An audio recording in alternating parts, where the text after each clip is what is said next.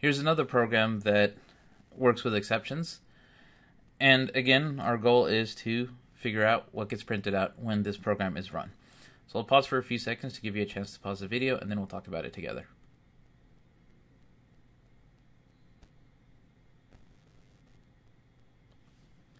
Alright, when this program starts, it makes a call to main, and so we get an activation for record for main on our call stack, and it proceeds to execute the body of main.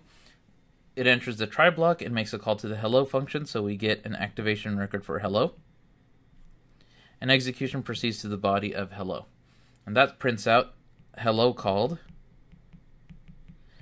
And then it enters a try block and makes a call to the goodbye function, so we get an activation record for goodbye on our call stack. And the body of goodbye then begins to execute. So that prints out goodbye called. And then it throws a goodbye error. So the normal flow of execution pauses, and the program looks to find a try block that has an associated catch that can handle a goodbye error. So first it checks the current scope to see are we within a try block, and we're not within goodbye. So then it checks the next scope, and it checks are we within a try block inside of hello. And in fact we are within a try block, so it's going to look at the catch blocks to see if any of them can handle a goodbye error.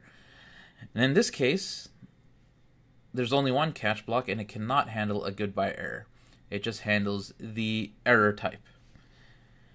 So this try catch can't handle a goodbye error, so the program proceeds to the next scope to see whether there is a try catch that can handle a goodbye error. So it proceeds to main and checks to see are we within a try block in main, and we are. We're at that call to hello. And now it checks the catch blocks to see if any of them can handle a goodbye error, and it checks them in order. So the first one only handles the error type, so that can't handle a goodbye error. However, the second one is a catch all, so it can handle any exception type. So it can handle a goodbye error, and execution proceeds to the body of that second catch. And that prints out unknown error.